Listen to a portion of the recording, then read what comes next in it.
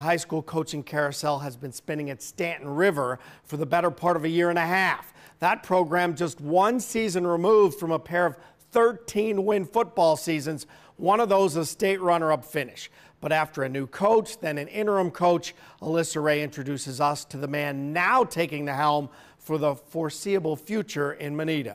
The coaching carousel at Staunton River has seemingly come to a stop. Shaun Leonard was hired as the Eagles' head football coach in February. It's an honor to be here, honestly. It's, I was a Bedford County kid through the 8th grade before transferring to Williamsburg to finish out there, and to come back home. I'm getting ready to start my 12th football season here, and this time as a head coach. So it's an honor, and I'm grateful for the opportunity.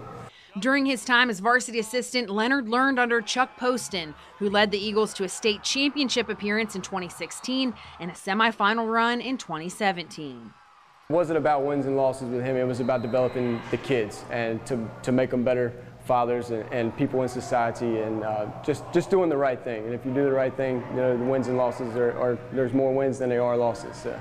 In years past, Staunton River has been synonymous with the single wing, but this fall the offense will look a little bit different. Coach Leonard is installing the wing T to attract more position players.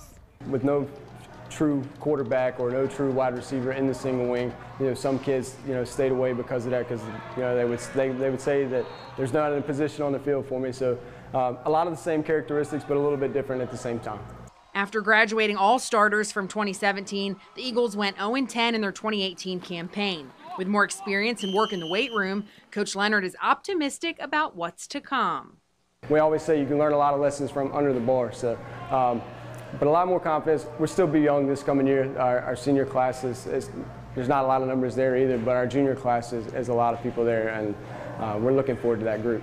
With the recent turnover in coaching, Leonard hopes to bring some stability back to the Staunton River program, and with time, bring it back to its winning ways.